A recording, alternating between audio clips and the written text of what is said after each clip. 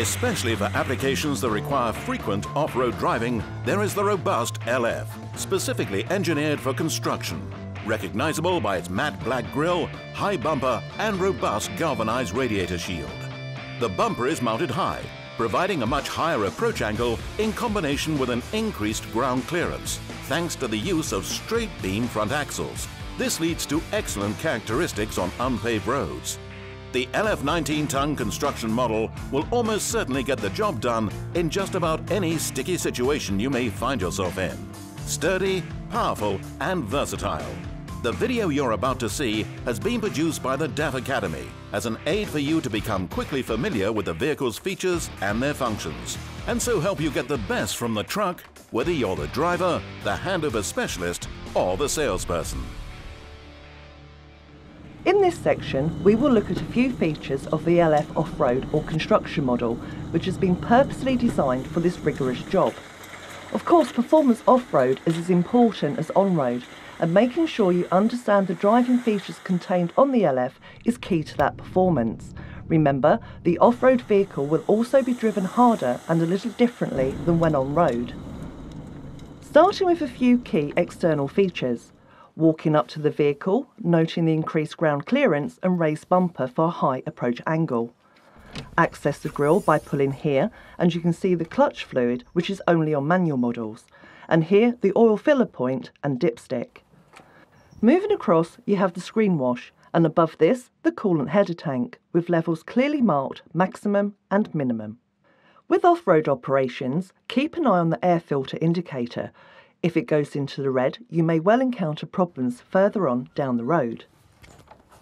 Incorporated in the front grille is a step, and using the two well-appointed grab handles, you can access the screen and check the condition of the wipers. Here we have the main light cluster with Lexan unbreakable protection. The raised off-road bumper has also been designed to give maximum protection to the front end. And below this, the 3mm steel radiator protection plate. Moving round to the co-driver's side, unlock the door by pressing once for the driver door and again for the co-driver door. Here we have the cab tilt pump, and the bar for this is in the tool roll inside the cab. Make sure loose items are stored away before you tilt, and whether right or left-hand drive, the cab tilt pump is always located on the co-driver's side. Moving down and behind the aluminium side guard is the battery box and fuel tank with lockable cap. And moving further down, checking tyre condition and wheel security. Moving round to the rear of the vehicle, checking lights and lenses. Moving along the offside, again checking tyre condition and wheel security. And here you have the AdBlue tank, which is clearly identified by the blue cap. Next to this we have the engine after treatment system, or EAS, with low velocity diffuser, which we'll be looking at more in the regeneration section. Access to the vehicle is by the rugged wide steps. And when accessing or exiting the vehicle, remember the additional height of the cab, so always ensure you use the seat dump. Okay, let's take the vehicle to an off-road site where we can demonstrate the main driving features.